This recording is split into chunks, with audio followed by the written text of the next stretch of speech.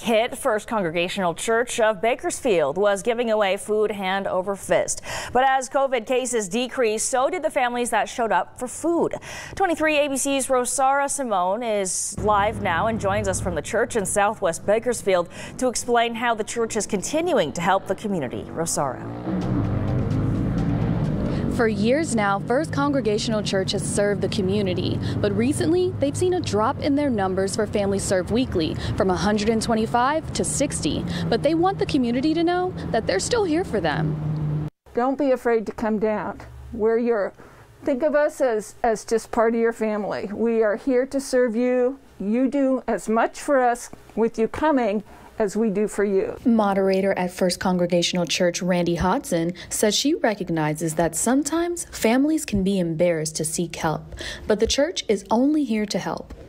Food pantry helper Patricia Williams is also a volunteer and says that the joy the families have on their face when they can pick up food is priceless.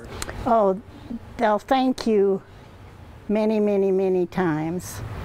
And they kind of are shy because they are so proud. When it comes to pride, grocery recipient Catherine Larson understands why it's hard to ask for help, but knows it'd be even more tough if a place like this didn't exist.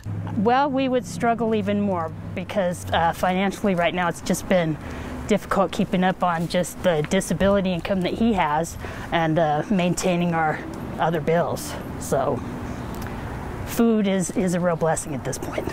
For those who are in need of food, First Congregational Church will be holding food giveaways every Wednesday from 8:30 a.m. to 12 p.m. and invites all who want or need food to come and partake. They never do anything to make you feel embarrassed, and it's real easy. You just walk up and they're also kind, and it's easy and it's helpful, and you'll be able to survive better with some food in your pantry than to be worried constantly about how you're going to eat.